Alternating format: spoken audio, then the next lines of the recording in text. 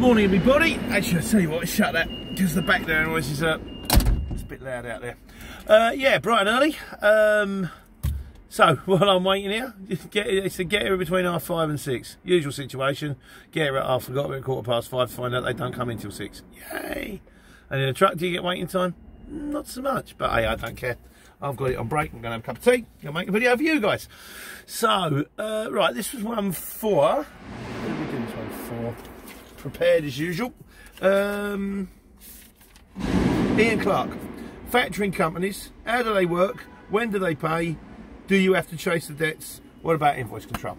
Now, I've done one on factoring companies before. I did one on how to join a factoring company. I recommend Skipton's. I'll do a link on joining Skipton's, or if you go to the end screen, there'll be a one that takes your website where there's loads of things about fuel cards and factoring companies. If you do go with Skipton's, if you do go with them, please mention my name. They give me a drink out of it. But that's not the reason why I recommend them. I recommend them because I think they're the best. Really noisy here.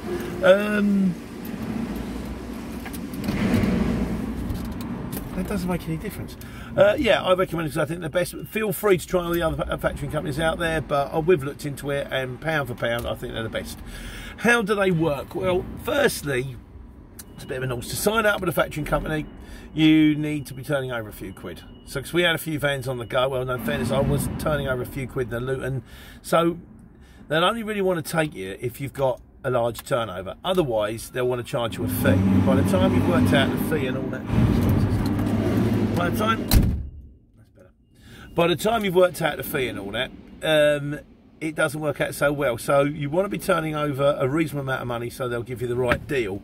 How do they work? The way it tends to work is what you'll do is they'll have their own separate systems and they'll have their own checks, and what they'll do is you'll do some work on the exchange for a week, and then they'll see the work that you've done. They'll see the invoices that you've put out. Then they'll start ringing random customers to make sure that that is a bona fide invoice and not just things that you're creating on like a Word document and send into it, and they'll go, yeah, that's fine, we're going to pay that in that amount of time. Once they work out your bona fide, what they will then do is they say, for example, over the space of a week, you take £1,000.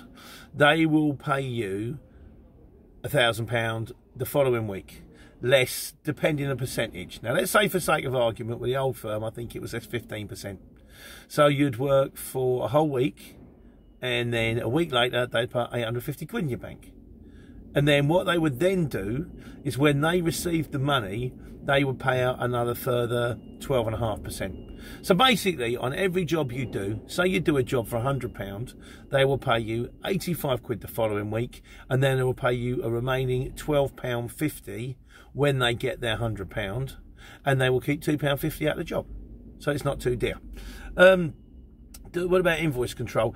Do they chase the debts for you? Yes, they do, and that's not necessarily always a good thing. They can do. We've tended to say to our factoring company, if you have a problem with an invoice, rather than you calling them, put it through us and we'll call them.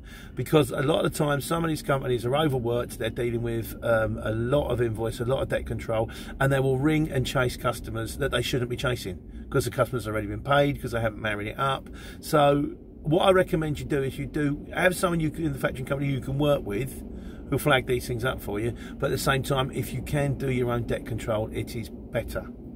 What other questions were there? That was the debt control one. Do they chase the debts? So yeah, so they can chase the debts, but I recommend you chase your own debts. When do they pay? They pay weekly. How do they work? What about invoice control? Invoice control, again, I'd recommend is better down to you. So if you have a factoring company, what you kind of really need to do, and also the problems that you're going to get with certain things is, say for example, you do a few jobs for one firm, and that job then pays. Which jobs are they paid for? It's much, much better if you can avoid factoring companies. That way you can tally up all the invoices you've done with what's been paid, what hasn't been paid, nothing slips through the net.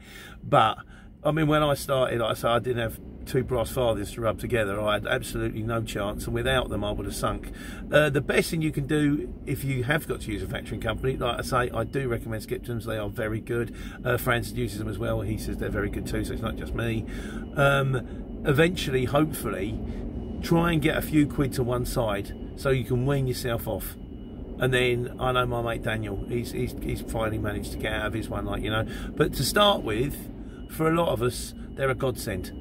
Because if you know, sometimes on the exchange you might not get paid. Certain people aren't going to pay you for 2 or 3 months. Some people might pay you the same day, but certain people aren't going to pay you for 2 or 3 months. And to actually run a home, run a family, run all your bills, eat, put diesel in your vehicle for, like, you know, at least I'd say you want to give yourself at least 6 weeks, 2 months worth of dough. It's a lot of dough. You know, so it's not just the fact that the money you need to live on, but it's also the money you need to operate as a business. You've got to have the van service, you've got to have this done, you've got to have the oil change, all that kind of stuff. But that's the long and the short of his factoring companies as I understand them. As usual, I'm probably largely wrong. And I welcome all your comments, so I can just be the big mouth that tells you actually how it does work on the Sunday Q&A. So that's kind of that now. So I'm going to actually go and sit down and write my Sunday Q&A questions now. And in the meantime, I hope you're all sleeping. But for those of you that are out on the road, you know what to do. Take care, take money.